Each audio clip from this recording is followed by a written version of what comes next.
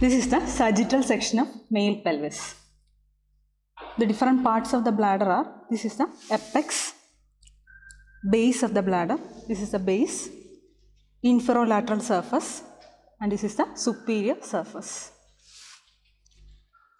So, apex gives attachment to the median umbilical ligament. Base, it is related to the seminal vesicle and vas deferens. This is the rectum.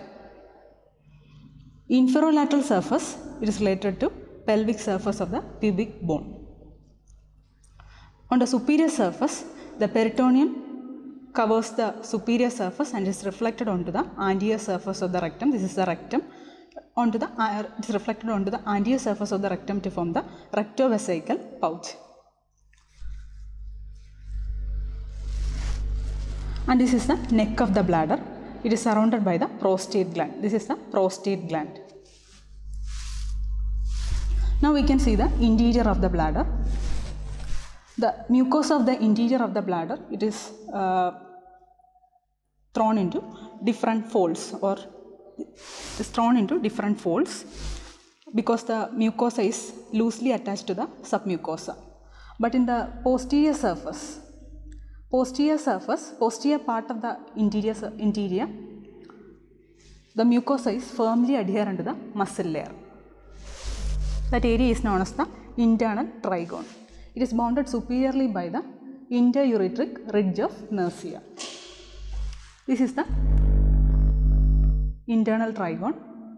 It is bounded superiorly by the interurethric ridge of Mercia, and the superolateral angles are formed by the opening of the ureters, and inferiorly the inferior angle is formed by the internal urethral meatus.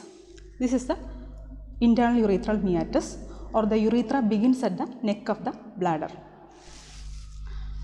Now we can see the different parts of the urethra, or now we can see the features of the urethra. In female, the urethra is short. It is about 4 cm long and begins at the internal urethral meatus and ends at the external urethral meatus. But in males, the urethra has got different parts. This is the pre-prostatic part that begins from the neck of the bladder to the base of the prostate. Base of the prostate is here, and the apex of the prostate is directed downwards. So the pre-prostatic part of the urethra begins from the neck of the bladder till the base of the prostate, and the prostatic urethra traverses through the prostate gland. And next is the bulbar part, membranous part that passes through the urogenital diaphragm. And next is the pineal part or spongy part. The pineal part presents 2 dilatations. This is the bulbar fossa that passes through the bulb of the penis, bulbar fossa, and in the glans penis presents a dilatation known as navicular fossa. This is a section taken in coronal plane. You can see the interior of the bladder here. There are numerous folds. Mucosa shows numerous folds, and in the posterior part you can see the internal trigone. This is the interurethric ridge of Mercia, and superiorly the trigone is bounded by the interurethric ridge of Mercia. On either side it is bounded by the urethral ridge. Here the mucosa is firmly adherent to the muscle layer. And this is the prostate gland. You can see the prostatic urethra passing through the prostate gland, and this is in the prostatic urethra. Here you can see a median elevation. This is known as the verum montanum, on either side of which the ejaculatory duct opens.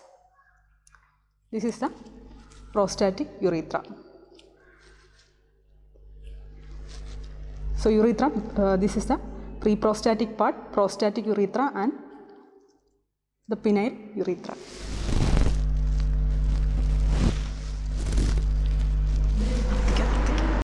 This is the sagittal section of male pelvis. The different parts of the bladder are, this is the apex, base of the bladder. This is the base, inferolateral surface, and this is the superior surface. So apex gives attachment to the median umbilical ligament. Base, it is related to the seminal vesicle and vas deferens. This is the rectum. Inferolateral surface, it is related to pelvic surface of the pubic bone. On the superior surface, the peritoneum covers the superior surface and is reflected onto the anterior surface of the rectum. This is the rectum. It is reflected onto the anterior surface of the rectum to form the rectovesical pouch. And this is the neck of the bladder. It is surrounded by the prostate gland. This is the prostate gland. Now we can see the interior of the bladder. The mucosa of the interior of the bladder, it is thrown into different folds, or is thrown into different folds because the mucosa is loosely attached to the submucosa. But in the posterior part of the interior, the mucosa is firmly adherent to the muscle layer. That area is known as the internal trigone. It is bounded superiorly by the interurethric ridge of Mercia. This is the internal trigone. It is bounded superiorly by the interurethric ridge of Mercia, and the superolateral angles are formed by the opening of the ureters, and inferiorly the triangle the inferior angle is formed by the internal urethral meatus. This is the internal urethral meatus, or the urethra begins at the neck of the bladder. Now we can see the different parts of the urethra, or now we can see the features of the urethra. In female, the urethra is short. It's about 4 cm long and begins at the internal urethral meatus and ends at the external urethral meatus. But in males, the urethra has got different parts. This is the pre-prostatic part that begins from the neck of the bladder to the base of the prostate. Base of the prostate is here, and the apex of the prostate is directed downwards. So the pre-prostatic part of the urethra begins from the neck of the bladder till the base of the prostate, and the prostatic urethra traverses through the prostate gland. And next is the bulbar part, membranous part that passes through the urogenital diaphragm. And next is the pineal part or spongy part. The pineal part presents 2 dilatations. This is the bulbar fossa that passes through the bulb of the penis, bulbar fossa, and in the glans penis presents a dilatation known as navicular fossa. So that's about the important features of bladder and urethra. Thank you.